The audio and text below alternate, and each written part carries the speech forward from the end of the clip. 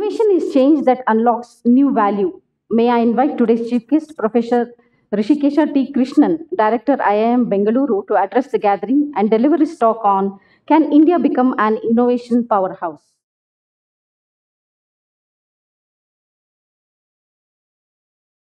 Yeah, namaste and good morning.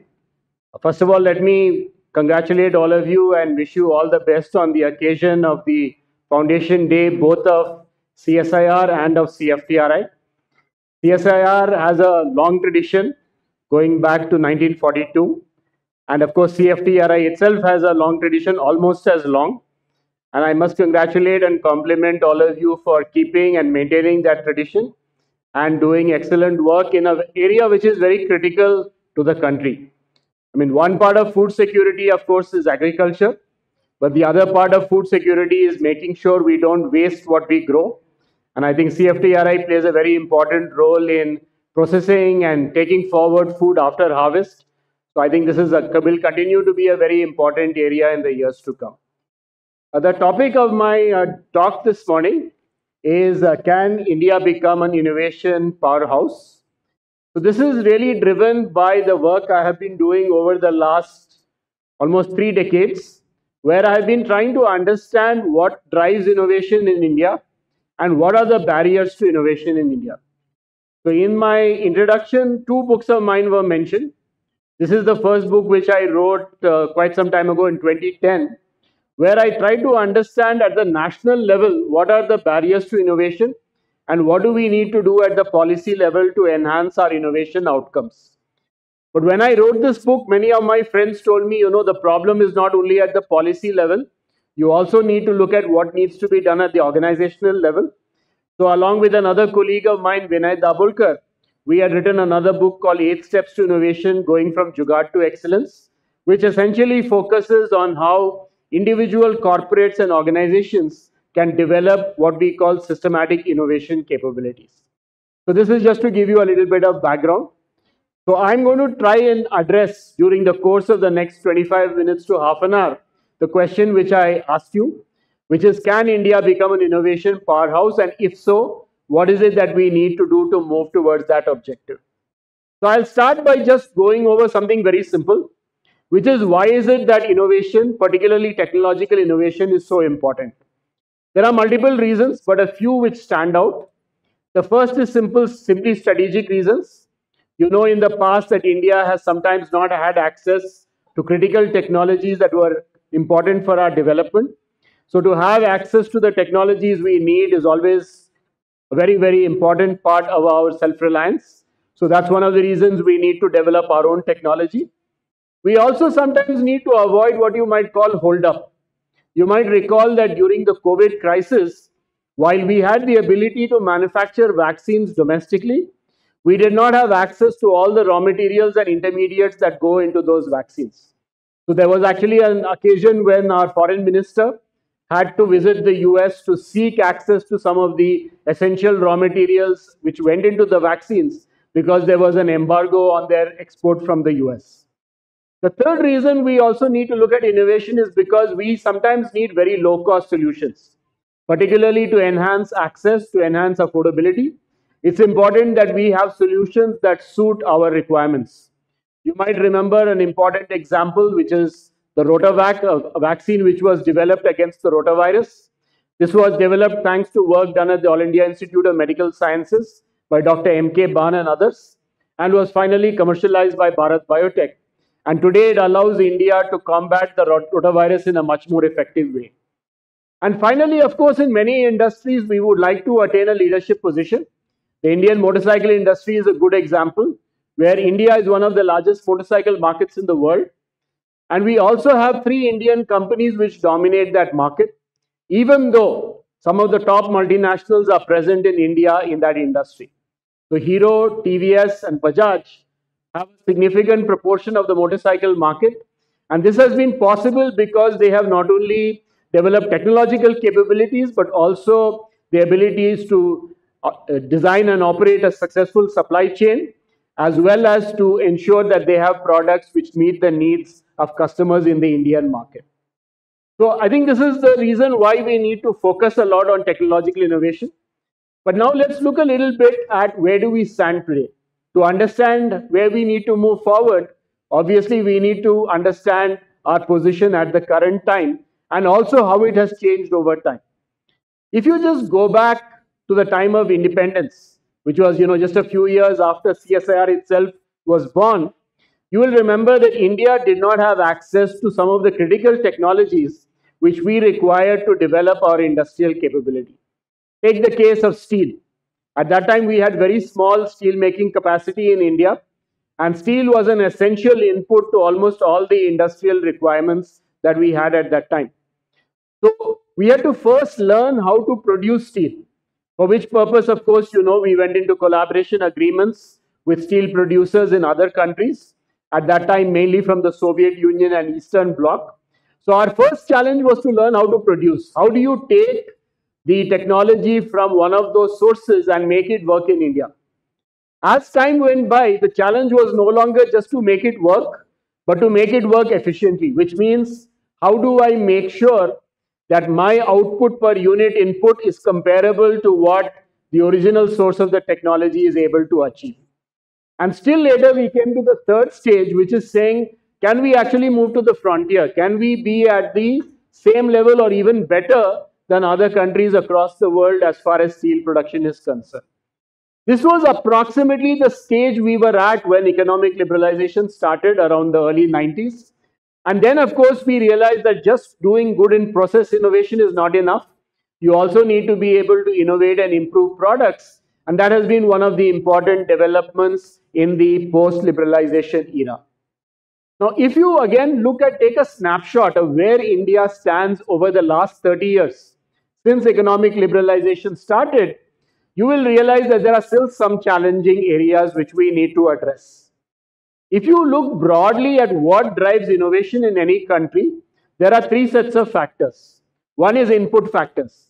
Do you have the right people? Do you have adequate financial resources? Do you have the right knowledge? Do you have the appropriate infrastructure? Then there is also the external side or the incentive to innovate, which says, does the environment provide the right incentive for firms and organizations to undertake innovative activities? And there important things are, for example, is there a high degree of competition? If you actually innovate, will you get the benefits of that innovation? Which really talks about things like the intellectual property rights regime. Does the market value innovation? For example, if you're an innovative company, will the stock market value you at a higher level? This is the second set of factors. And the third, which is equally important, is what happens inside organizations. Inside a company, inside a CSIR lab, inside a university. Is there the capacity to innovate? Do you have the right structures, processes, incentive systems within the organization, which makes the organization or propels the organization to innovate on a sustained basis? My assessment is, if you look over the last 30 years, while the right-hand side, the external environment has certainly become more appreciative of innovation, perhaps on the other two sides, on both the input side as well as the innovation capabilities within organizations, there is still some room to go. Or in other words, we still have several things we need to do on those two dimensions. Let me just give you some data. For convenience, I'm taking this from the Global Innovation Index report. The latest report just came out, but unfortunately, I didn't have time to update with the latest. So I'm taking from last year's report. But actually, there's not significant change between last year and this year. So you don't have to worry. It's fairly representative of even the latest data. So if you look at gross expenditure on R&D, which is a very broad aggregate measure of what kind of R&D is happening in the country, what you see is that, and this is well known, I'm sure, to most of you, that gross expenditure on R&D as a percentage of GDP was less than or just close to 0.7% in India, whereas in most comparative countries it is well above 1%, and in the innovation leaders it could be anywhere from 2 to 3%. The data here compares India and China, and India had 0.7 versus China, which had 2.4%. If you again dig a little deeper into the reason for this, you will find that one of the reasons is the composition of our industrial structure. The two industries in India which are the most R&D intensive happen to be transportation and pharmaceuticals. And this has been true for many years.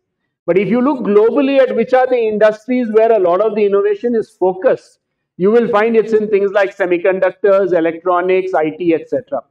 So one of the reasons India's R&D spend is not very high is because we don't have significant presence in those industries. Of course, you could say which way is the causality, but this is true that we don't have a strong presence in the industries which are the most R&D intensive. A related challenge is that in India, R&D continues to be driven largely by the government. Unlike most of the countries in the world where R&D is largely driven today by the business sector. So in most countries, you will find that R&D expenditure by the industry is something like 60 to 70%, and government would be 20-30%. In India, that ratio is flipped. So one of the challenges we have is also making sure that the industry takes on more of the responsibility for R&D. Again, when you dig a little deeper, you will find there are some reasons for this as well. Here I'm comparing the top R&D spenders in India and China, again using data from the Global Innovation Index report. You will see that in India, the three largest spenders on R&D last year were Tata Motors, Sun Pharma, and Aurobindo Pharma. Transportation and pharma, that's the same thing I told you earlier. Whereas in China, it's Huawei, Alibaba, and Tencent. These are all companies which are driving a lot more contemporary digital and technological innovation.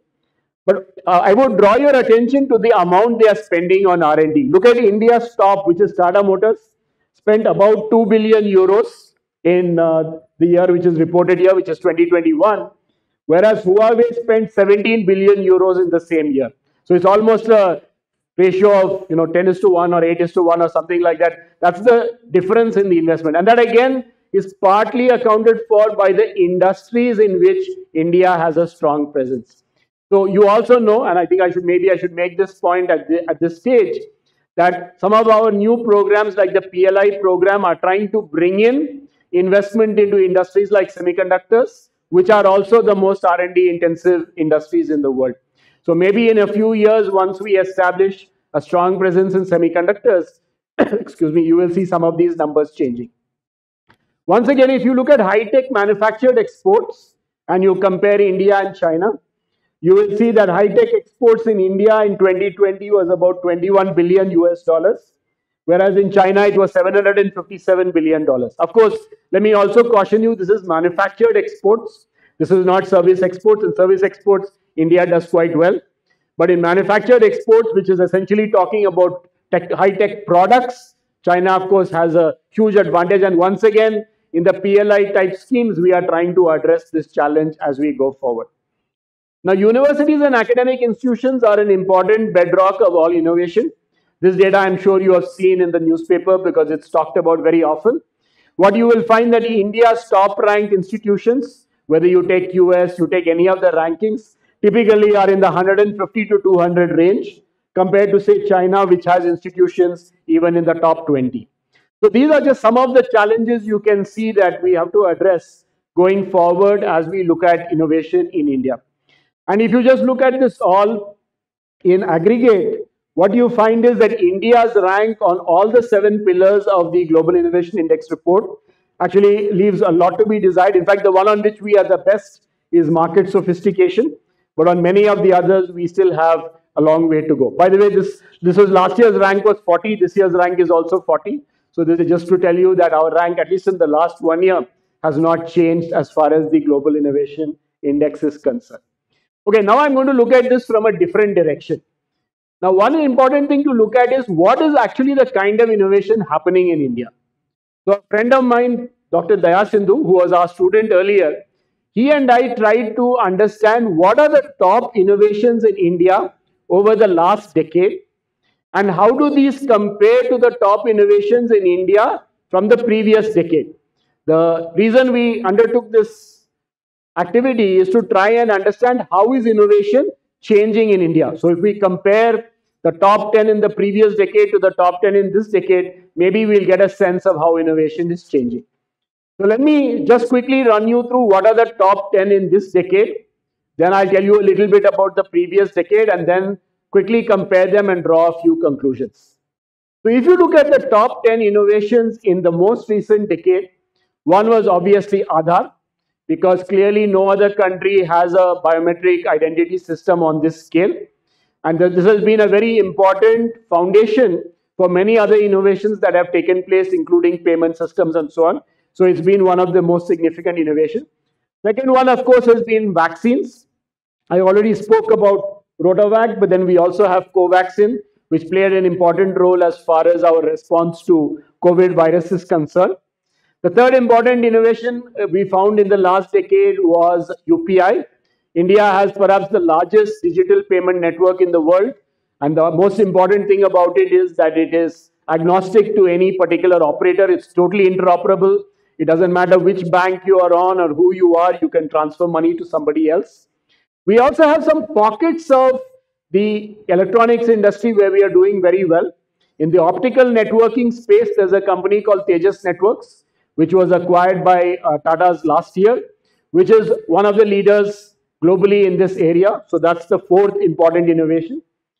The fifth is, I know in many of us sometimes find practical difficulties using something called GEM, which is a payment platform for purchase. But it's an important innovation as far as procurement is concerned. Because as you all know, government is one of the largest buyers in the country. And to enable a digital and electronic marketplace for government purchase offers the potential for significant savings, which is what GEM already reports. What we are also seeing is a lot of interesting innovation in public policy. Many of you would know that our development in India is very heterogeneous. We have some parts of India which are comparable to Europe on human development indicators, and some parts of India which are only comparable to sub-Saharan Africa. So we have both extremes. So how do you bring up, or how do you enable those parts of India which are not there to really come up to the level of the better off areas? That's what the aspirational district program of Niti Aayog does. It does something very interesting. First, instead of calling districts backward as they used to be called, they gave it a much more positive label, which is aspirational. Second, they look very closely at data comparison between these districts. They try to create a sense of competition between the district administrations of all these aspirational areas. And using this competition they have, and a focus on data, they have driven significant improvement in some of them.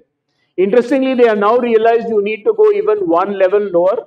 So now it has been converted into an aspirational block program from this year onwards. The seventh important area where we saw innovation was in terms of testing kits for COVID. I don't think I need to elaborate that. And the eighth one we saw was in the area of drugs and pharmaceuticals. Now, many of you would know that India is a leader in the pharmaceutical industry, but largely in the generics industry, which means we are very good at processes, but not necessarily very good at discovering new molecules. One example to this is saroglitazar, a molecule which was created by a pharma company called Zydus Cadila. This is the first new chemical entity which has gone all the way from discovery in India through all the steps of validation, testing, and certification to enter the market and become a commercial proposition. So this was a very important landmark which we achieved in the year 2013 when saroglitazar was launched in the Indian market. Another area where our innovations have been very good has been in the whole medical diagnostic area. We have Forus, which is a company which uses AI and a very low-cost detection device to find various problems with your eye. And similarly, we have Niramai, which uses thermal methods, thermal imaging, to be able to detect breast cancer early without any kind of invasive method or radiation. And of course, we have Mangalyaan, which was one of the world's most efficient and at the same time successful Mars missions. So this is just to give you an idea what are the prominent innovations we identified for the year 2011 to 2020. Now, the interesting question I want to look at is how do these compare with the previous decade? Now, if you look at the previous decade, and I'm not giving you the full list here, many of the innovations in the previous decade were in the transportation space. For example, there were electric cars like the Reva. There was, of course, the advanced light helicopter. There was the Nano. There was the Titan Edge watch, which is the slimmest water-resistant watch in the world. So a lot of the innovation in the earlier decade was more in the product space. So if you compare the two, if you compare 2001 to 2010 with 2011 to 2020, the first thing you see in 2011 to 2020 is that high impact innovation, a lot of it has been in the public domain. It has been at national scale. It's been based on important platforms, and digital and data are important drivers. Whether you look at Aadhaar, you look at UPI, you look at GEM, all of these are characterized by these particular characteristics. And these have enabled a whole set of systems to come up on top of them, including the whole API-based digital system for financial inclusion, which is today enabling us to bring many more people into the banking network. What's also interesting is that a major arena for innovation in the most recent decade has been healthcare. Of course, partly driven by COVID, but it's also important to see the shift which has happened and how a lot of our innovation is really happening in that space.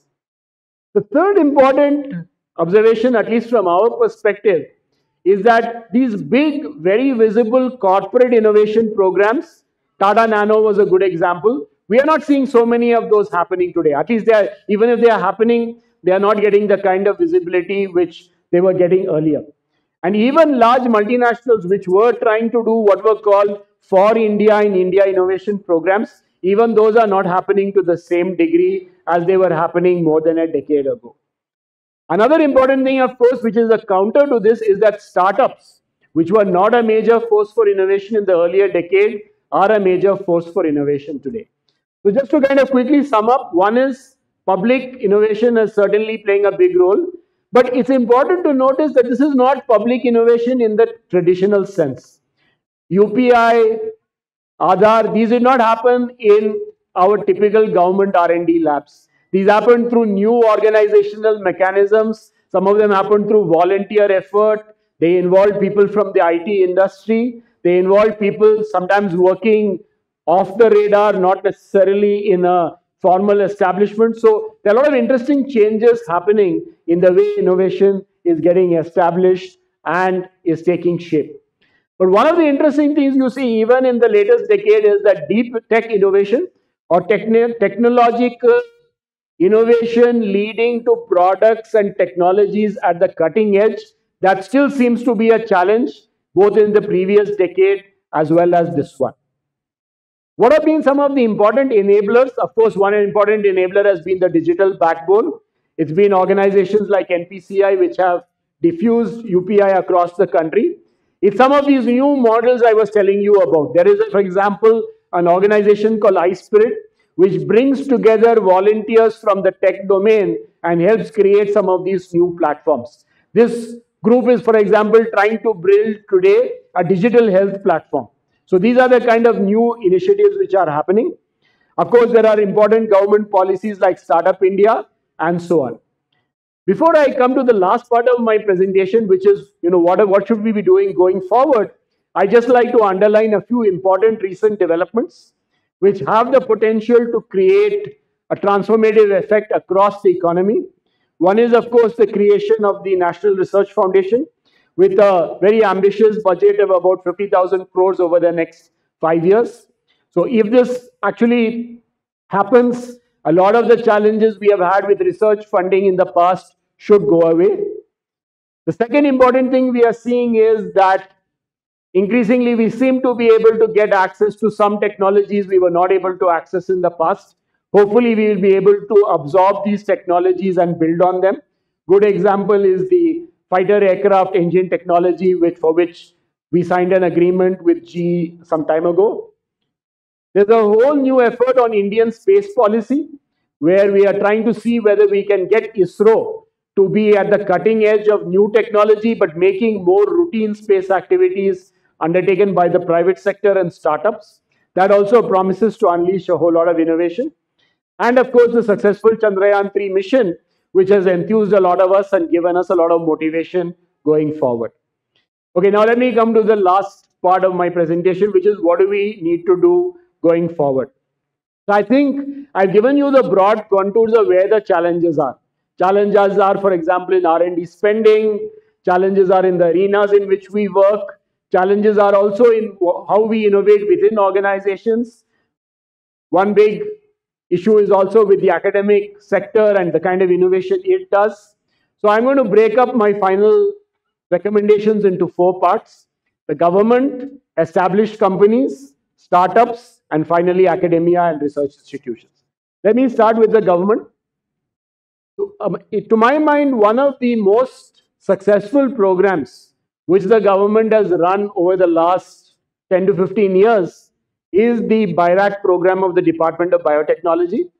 And the reason BIRAC has been so successful is that it has not only provided funding across the entire value chain, it has also provided funding across the life cycle of the organization, from startups to companies which are scaling up to even to mature companies and to different players, whether it be academic institutions, research institutions, startups, established companies, etc. So this is a good role model for what we should be doing in other industries and sectors, and I hope it can be replicated in other sectors as well. Second thing government needs to do, which it's doing in a way, but we should do more of it, is structured programs for technology development in critical areas. We had a collaborative automotive research program several years ago, which enabled the development of a lot of key technologies which were required for lightweighting and for becoming more energy and environmentally efficient. We even had some specialized startups coming out of this program. We need to replicate such programs in areas where we need to develop technology for the future. Another important thing we need to do is to identify and coordinate requirements. R&D and technology has a long life cycle. If once the product need is already felt, you ask for the technology, it's too late to start developing it. So we need to have better coordination between people who need things and people who are developing things so that there's better anticipation of requirements. We did a little bit of this during COVID in emergency circumstances when we set up different consortiums to enable availability of reagents, test kits, etc. But these things need to be replicated even in normal times. Regulators also need to change the way they work. Luckily, that's happening in a small way. The Reserve Bank of India, for example, has already created this idea of what are called regulatory sandboxes. They, of course, need to protect the integrity of the financial system, but at the same time, they realize they need to provide some experimental space for fintech companies so that they can try out new technology. This has already been done in the area of retail payments and cross-border payments. It needs to be extended to other areas as well. Government procurement plays a critical role, and we saw how during the vaccine crisis during COVID, the government's assurance of procuring from both Serum Institute as well as Bharat Biotech enabled both of them to build capacity, and this will continue to be an important role the government has to play going forward. Let me now come to established companies. One of the things companies need to realize is that developing innovation capabilities is not a quick job. It's something you need to develop step by step over the years.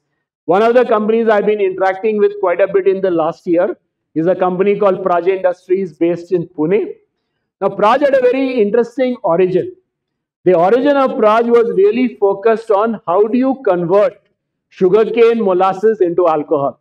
Because essentially, we have a thriving sugarcane industry, and a lot of the waste of that could actually be converted into alcohol, which of course has multiple applications.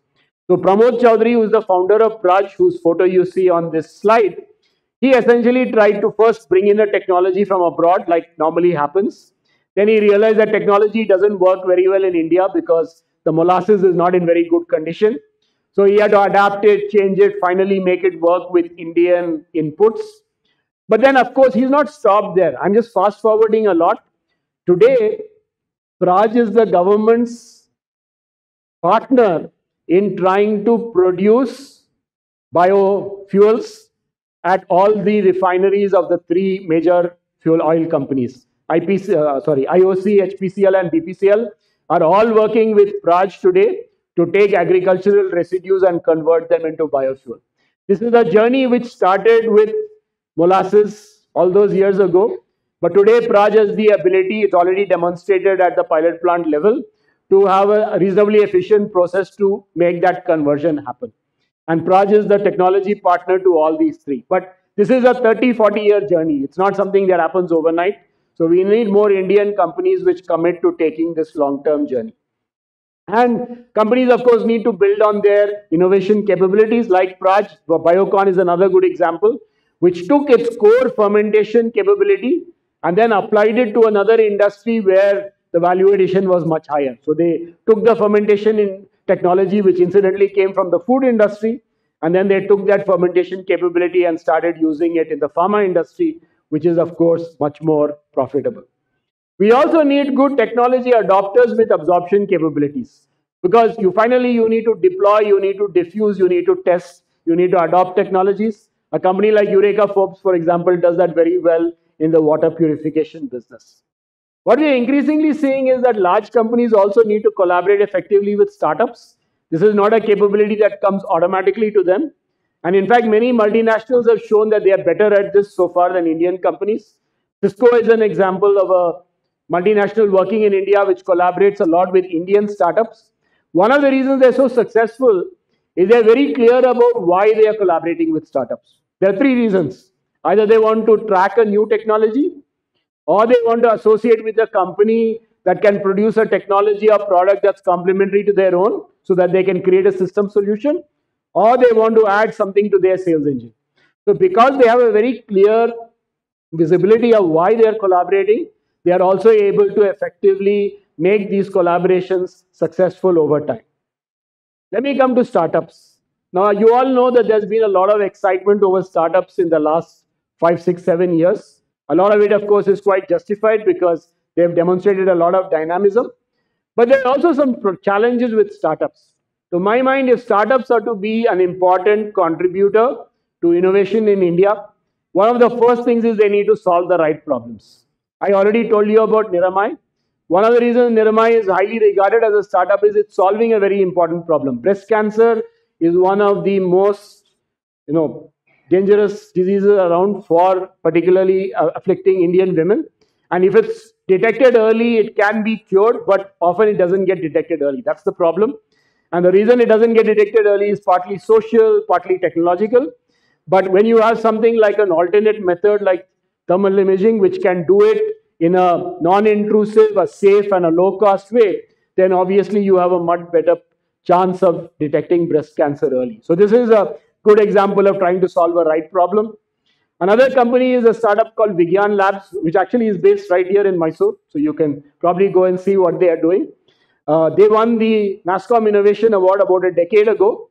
They're again solving a very important problem. Today, data centers are some of the largest contributors to global warming. We all know that computing is shifting to the cloud. But what does that mean? There are these huge banks of servers which are producing huge amounts of heat. In order to cool those servers, they use a lot of air conditioning, a lot of power. They're just contributing to greenhouse gases and global warming. And what Vigyan Labs did was they came up with an algorithm which enables you to reduce the power consumption in a data center by up to 30%. And they've been quite successful. Their solution has been deployed with a lot of the top data centers in India. Similarly, Taral Tech is a startup started by one of our alumni from IIM Bangalore. He again is taking a very simple problem. The fact is that people continue to access water from hand pumps, but hand pump water is often contaminated. Is there a simple way you can ensure that the hand pump water is not contaminated? And that's what he's working on. Again, to my mind, this is solving the right problem. And of course, startups need to collaborate with giants. That's also important because often they don't have the ability to scale up. One of the reasons my lab, which was one of the first companies whose test kit got certified for COVID, was successful was because it collaborated both with Serum Institute and Syngene in order to scale up its ability. So it was able to meet the growing demand very quickly.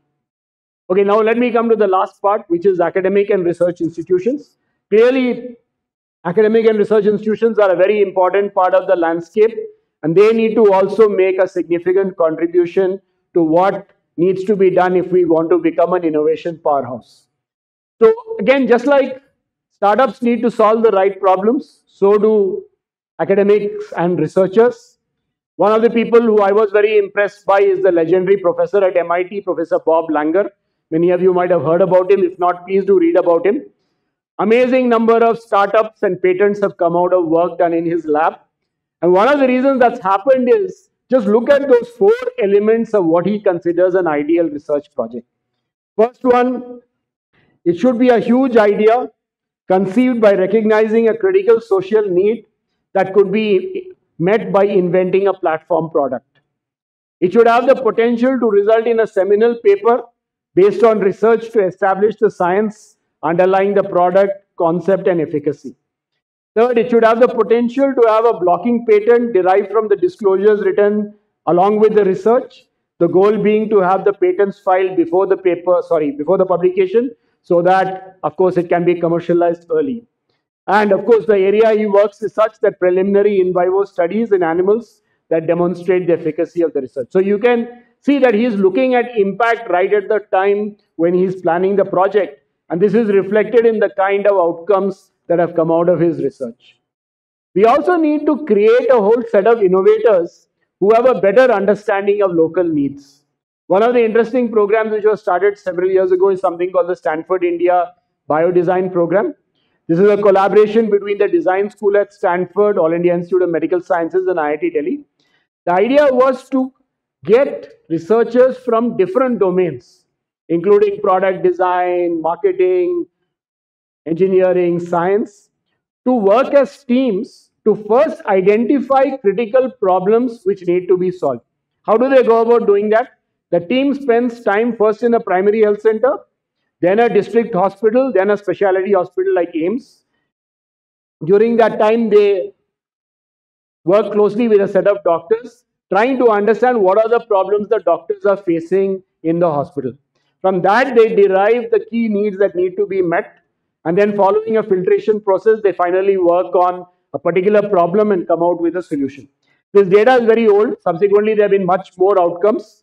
But essentially, this has created a new cadre or a new set of innovators who are very problem-centric in the way they go about things. More of our academia and institutions need to adopt this kind of an approach.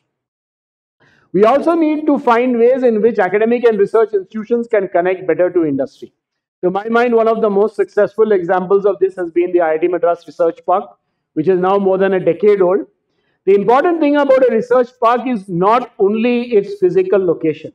Of course, it is located adjoining the IIT Madras campus, but it's in the mechanisms and policies that induce or motivate collaboration between the companies in the research park and the academics in the institute. I would urge you to study this model. If you want to retain your space in IIT Madras Research Park, you have to show evidence of continuing collaboration with IIT Madras. And for this, they have a very elaborate scoring system. How many projects did you give to faculty? How many internship projects did you give to students? How many ongoing sort of BTech projects did you give to students which you enable them to do in your lab in the research park? They have a whole lot of indicators, and from this, they compute a research score or a collaboration score, which is you need to have a minimum score to continue your location in the IIT Madras Research Park. And at the same time, they have also tweaked the appraisal and incentive scheme for faculty within the institute, encouraging them to collaborate with people in the research park and with other companies. It's these kind of mechanisms which are required to enhance collaboration between academia and industry. And last but not the least, you also need to look at maybe it's not always required to start from the research end. Maybe the important role that a research institute could play is even building on what people have already done. For example, there is this Advanced Research Center for Metallurgy and Powder Metallurgy in Hyderabad. And essentially, they realized that there's this whole set of class of coatings which industry needs. Rather than trying to start from scratch, they worked with a lab in Eastern Europe which had already developed one of these technologies. And instead, they worked on being the intermediary between that lab and the industry so that that process could be improved and transferred to industry in a more effective way. So they went through this whole process. I'm not going to go into all the detail, but they realized that ultimately what they wanted to do was make a superior process available to the industry. And a good way to do that was to start with somebody else's process, work on it, improve it, and then share it with the industry. And we also need to look at new models for scaling up. I think we sort of have a system where on the one hand you have a lot of academia research institutes, on the other hand you have industry and startups. You need more intermediates, you need more organizations which can help in translation, and that's another important role which institutions need to play. So I'm going to just stop here. Let me just try to sum up what I was trying to share with you. I think the important things is we know at the high level what the challenges are. I mean, essentially, inadequate investment in R&D. Institutions need to work in a more effective way. There is a lot we need to do, of course, on skill development, training, etc. Universities have to change their approach. Of course, the industry has to do a lot more to become more sophisticated in R&D and technology development. But of course, different stakeholders have different roles to play in this process. The government, of course, has a big role. I outlined some of the things they are doing as well as some of the new things I think they need to do. Industry and startups certainly have a role to play. But of course, being here at CFTRI on this important day of your foundation day, I think, of course, research institutes like CFRI have a critical role to play. And I think, again, I would strongly urge that there's a lot of challenges out there. Identifying the right problems to work on, working backwards from those problems, and then coming up with integrated science and development, technology programs that are aligned with those needs will go a long way towards making a lot of our R&D work much more aligned with the needs outside. So thank you once again for inviting me to this Foundation Day, and best wishes to all of you.